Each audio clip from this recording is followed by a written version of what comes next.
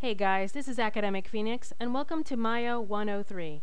In this lesson we are going to learn how to model a simple character using Maya. Before we get started, let's talk about topology. What is topology? Topology, from the Greek something, place, and some other random text, study, is the mathematical study of shapes on topological spaces, and they lost me already. So I'm not too sure about the definition of topology, but I do know what it is in 3D. And to scare you a little bit, here's a picture of what topology would look like on an actual person. So basically, how it works is that we want to make sure that when we model our characters, it's going to deform properly when we rig it. And that's basically the purpose of this character, is that we are going to set it up so that it rigs for animation. The proper topology needs to have loops around the eyes and loops around the mouth, so that when she smiles or frowns or does anything that deforms the face in any manner, we'll be able to deform it properly and, well, basically make it look nice. So in 3D terms, bloop, here is a face with proper topology. You can see that it's got loops around the eyes and loops around the mouth, so if she does need to deform, it will deform properly for rigging. That also includes for the body as well. The body also has to have proper topology, so when you rig the character and it's going to be animated, it will deform properly. So that includes the shoulders, the elbows, the back, so on. So when we model our characters, we are going to take into consideration the topology of our characters. Alright, so now that we're ready, let's get started. I've already set up the Maya scene. And as you can see, my character is already been laid out in the perspective view.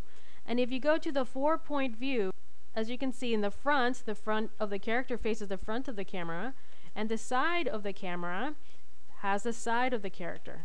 Another thing to take into consideration is that the character needs to be facing the positive Z. How do you know it's facing the positive Z? Well, take a look at the little manipulators down here at the bottom, and you can see that the character is facing Z. The purpose for that is, again, for rigging.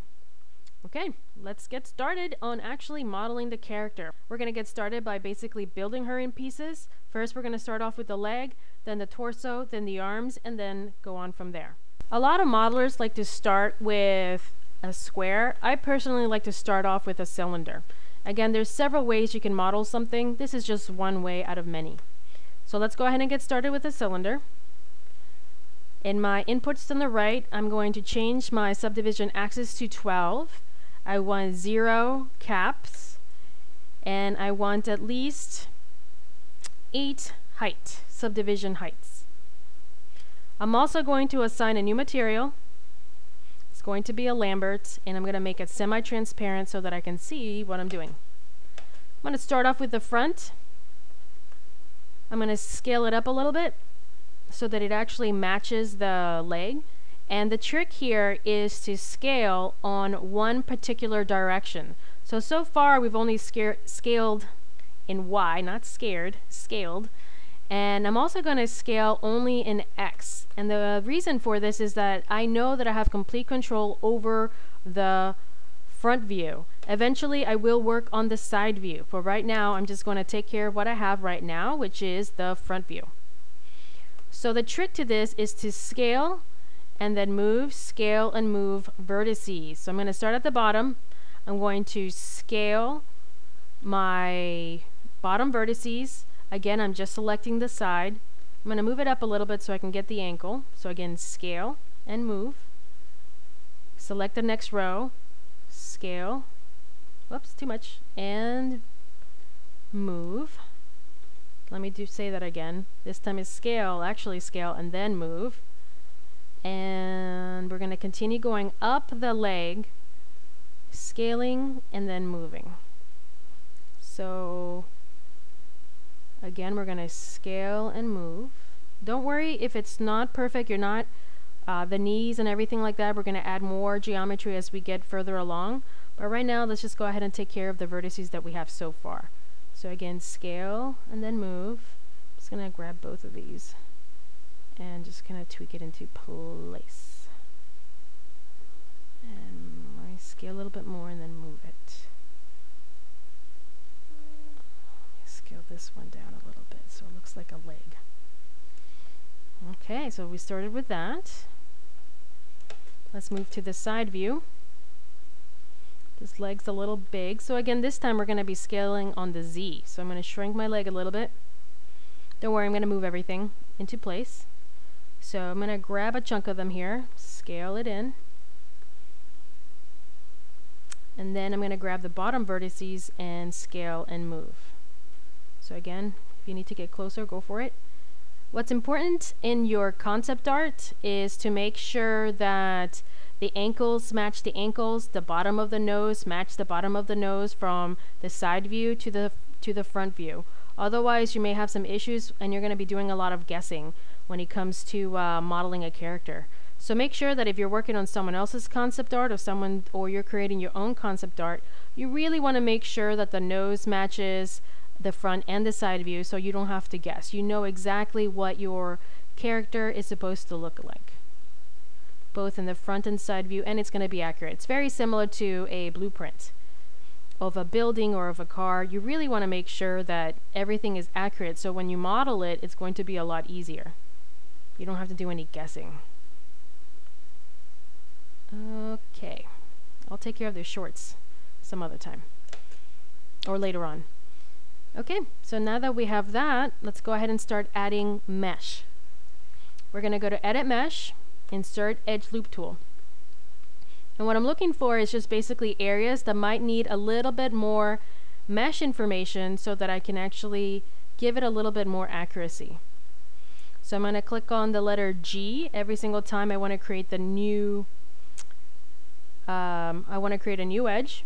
Click and drag, and then again you always want to scale it. You want to do it right away so that you don't forget where you added that extra edge.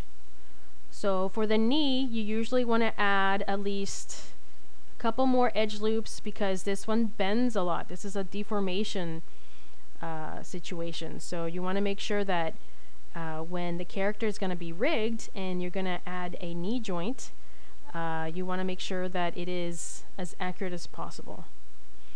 I'm sorry. You want to make sure that the edges, there's enough edges on the knee on any area that bends so that when it actually does bend, it'll be able to flex properly.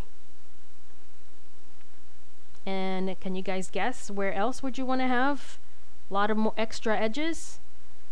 If you guessed the ankle, you're absolutely right. You want to make sure that the ankle has enough edges because it flexes. Anywhere else? It'll be shoulders and elbows. Exactly. Wrists. Are you guys getting the idea? Okay, so now that we added edges, let's go ahead and on the front view, we're going to go ahead and tweak it so we can work at it on the side view. So I'm going to be moving some edges around to make sure that everything fits. Might want another one here just to give it a little bit more shape. Whoops, grab some vertices. They're definitely easier to control. Move it around, grab these guys, shape the leg a little bit more. Here's the knee that we just added a bunch of new edges, so just kind of tweak it there.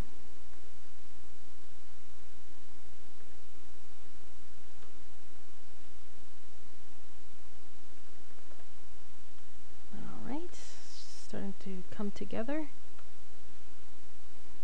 Slowly but truly.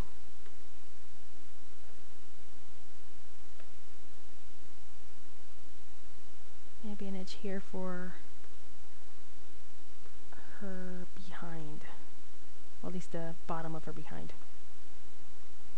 We'll add more later. Alright, let's take a look at it in perspective view. Okay, starting to look like a leg. Not bad. Okay, let's take care of the feet. I'm going to grab at the bottom face. I'm going to start with the bottom or with the front view. Edit mesh, extrude. We're going to click on this little switch. The switch goes from normal mode to world space. I personally like to work in world space, especially since I'm extruding downward. Now this one's going to be a little bit of a challenge because I should probably do this in the side view just because there's a lot more detail in the side view, and then I'll tweak it at the front. But basically it's the same story, but this time when we extrude, we're going to go down a little ways to kind of start shaping it a little bit more, and then extrude all the way down.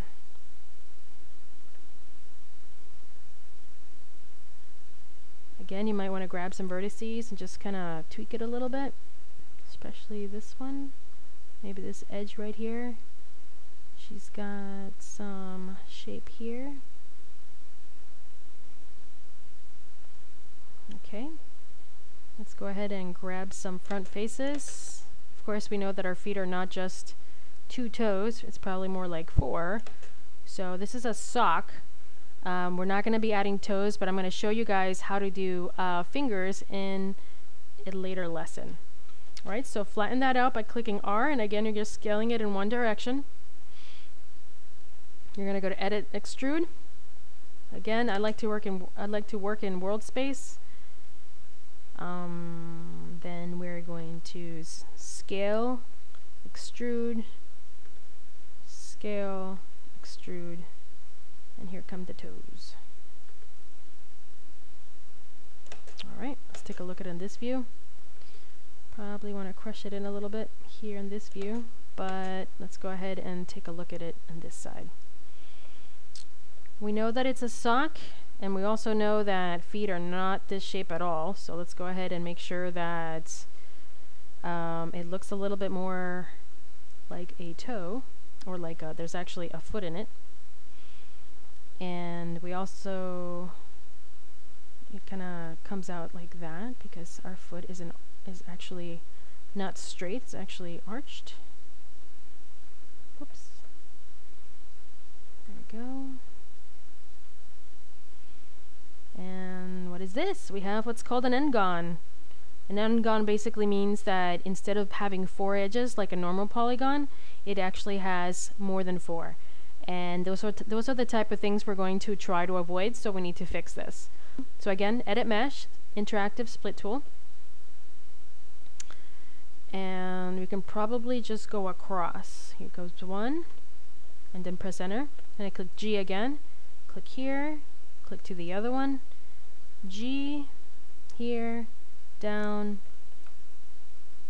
And now let's see, where can we place our polygons? Let's see, let's go here and across, right?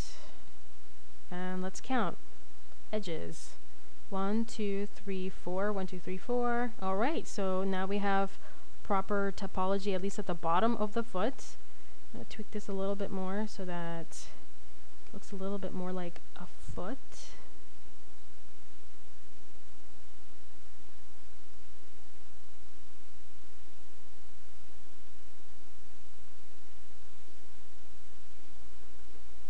Okay, so far we have a foot.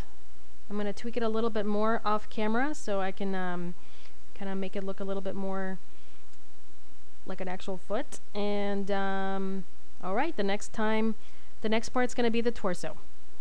Okay, I'll see you next time.